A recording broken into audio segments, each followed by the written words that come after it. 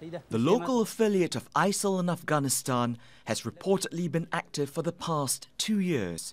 The group is sometimes referred to as ISIS-K, the shorthand for Islamic State in the Khorasan, an ancient name for the region. Its leader, Abdul Hasib, is now confirmed to have been killed in Nangarhar province by US and Afghan forces on April 27th.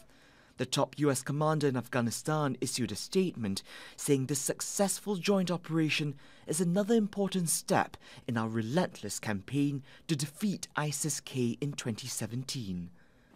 Little is known about Abdul Hasib except that he took over from the group after his predecessor Hafiz Saeed Khan died in a drone strike last July. Since then, he's believed to have orchestrated a series of brazen attacks against government targets. This included a siege on Kabul's main military hospital in March, killing at least 50 people. Hasib is now the second commander of the group to be killed in 9 months.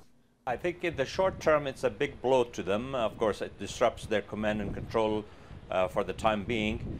But having seen what they have done in the past, after a while they will regroup because the stream that feeds the cesspool is outside the country and that stream is still flowing.